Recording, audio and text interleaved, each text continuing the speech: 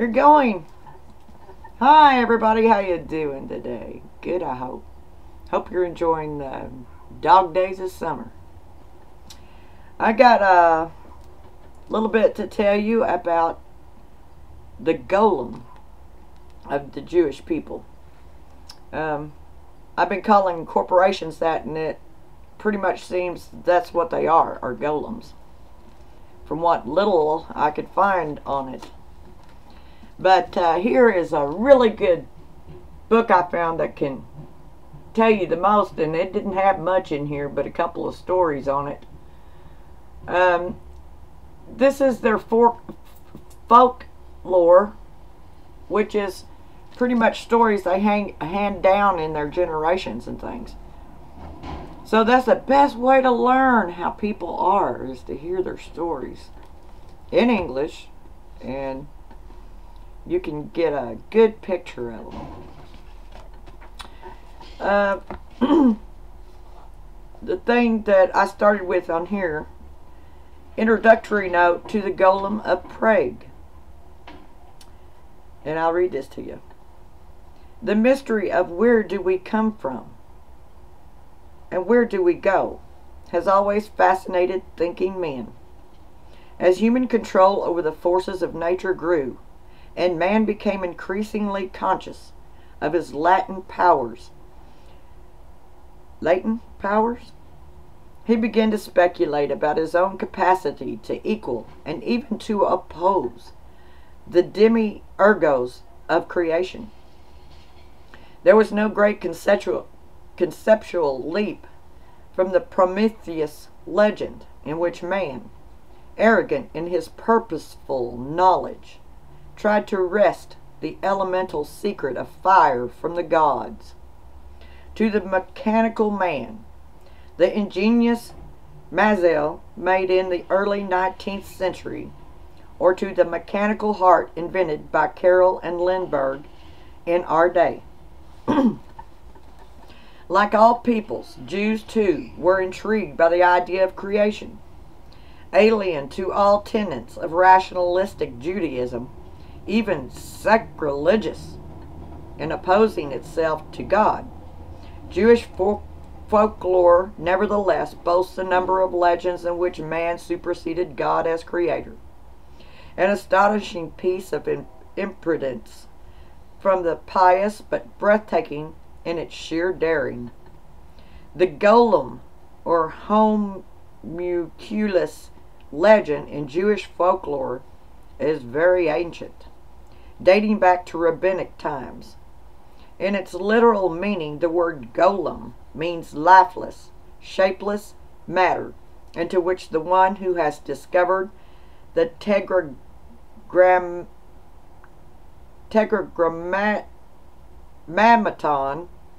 Shir Hamphorish, or God's ineffable name, can by its mystic means breathe the impulse of life.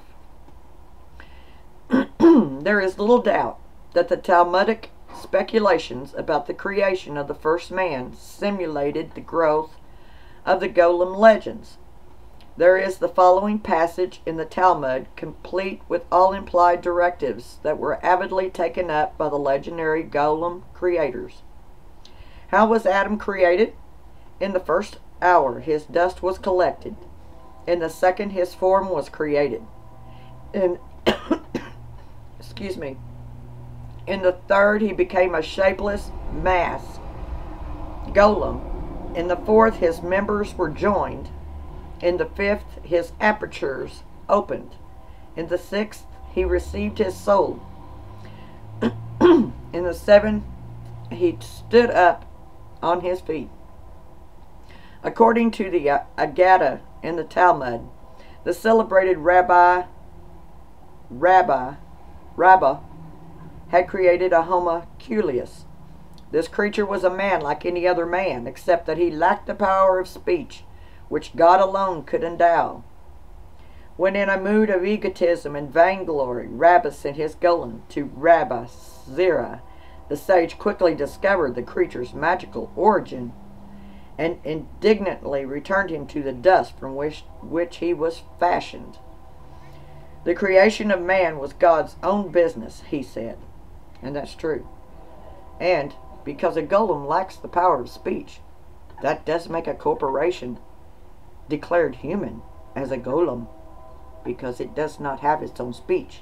He has other humans speaking for him.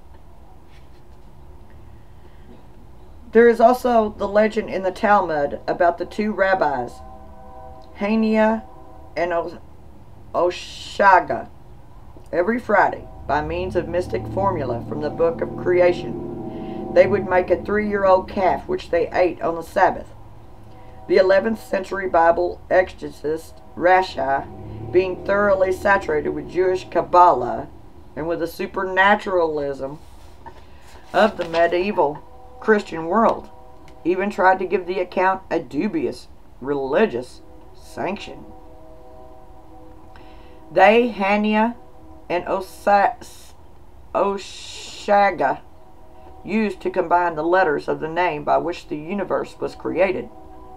This is not to be considered forbidden magic, for the words of God were brought into being through his holy name.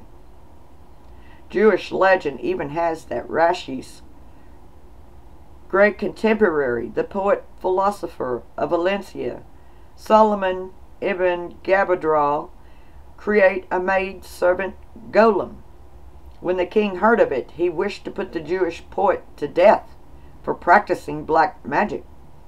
But Gabadral demonstrated to the king's royal satisfaction that the creature he made was not human, and forthwith he returned her to dust.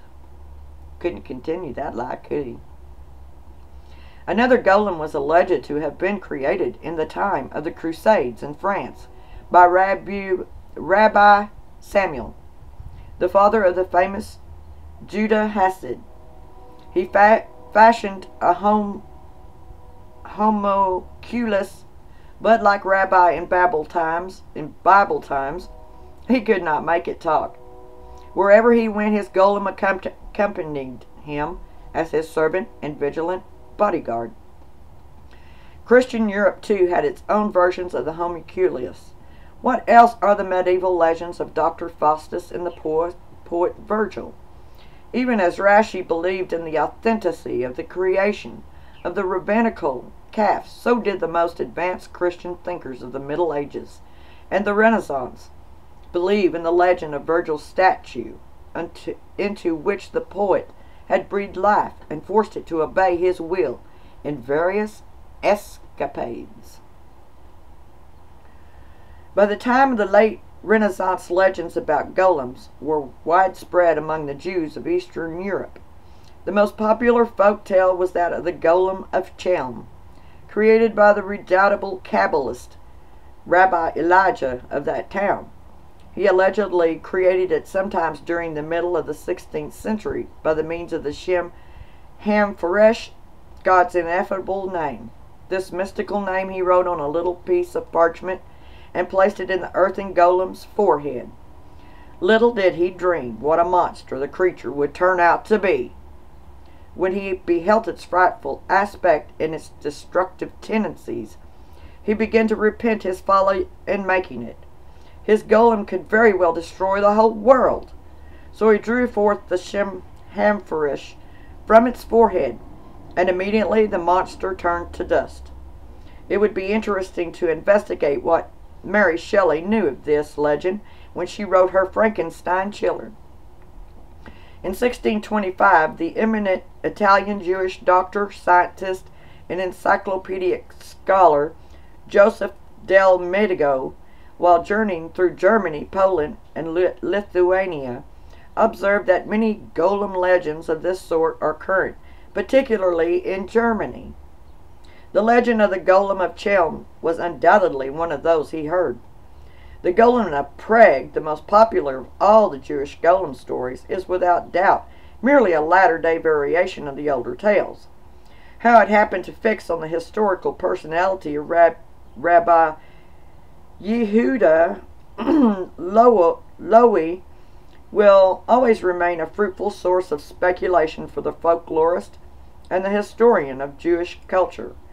It is sufficient that it has been and still is one of the most alive as well as one of the liveliest among all Jewish folk legends. This fact is not without its historical or national cultural interest.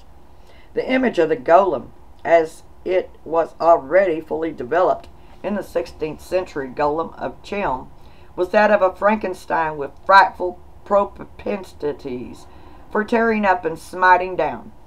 It remained for the latter legend of the Golem of Prague to endow the terrifying figure with moral and social grandeur.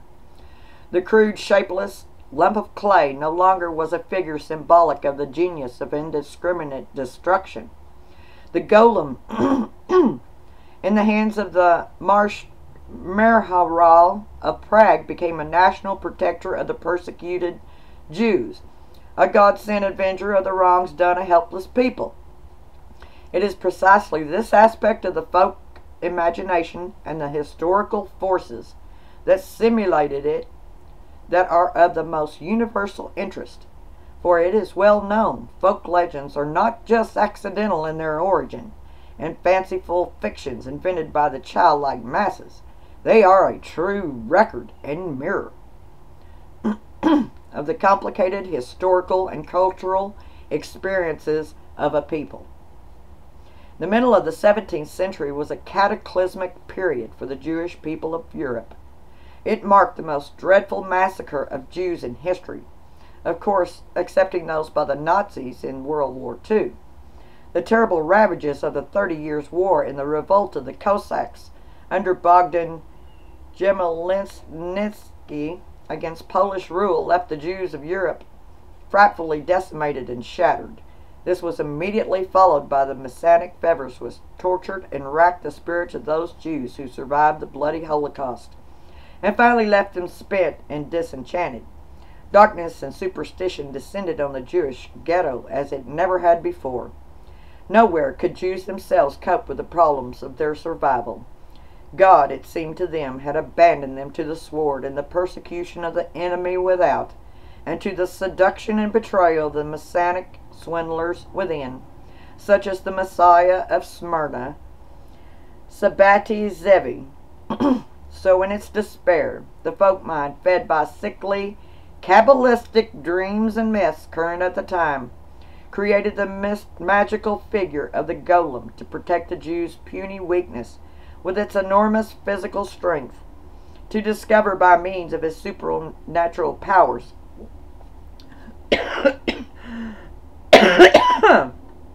the plotters against their peace, and thus foil their wicked plans. It was the golem as redeemer that, viewed within the historical frame of reference of the tormented Jewish life in the 17th century in Europe, lends the legend such haunting poignancy. In period A period. It seems like those wicked spirits are trying to choke me. But I suggest you go and find more information on this, because I can barely find but very little. And the Cabala is wrong from what I've heard. And they insinuate it, but none of the Jews really talk about it. So, yeah, I suggest you go do that, and I do think it's those corporations that are the golems, but they're doing something very wrong to hurt God's people. So that's a wicked act. Well, wherever you are, day or night, have a really nice one. Later.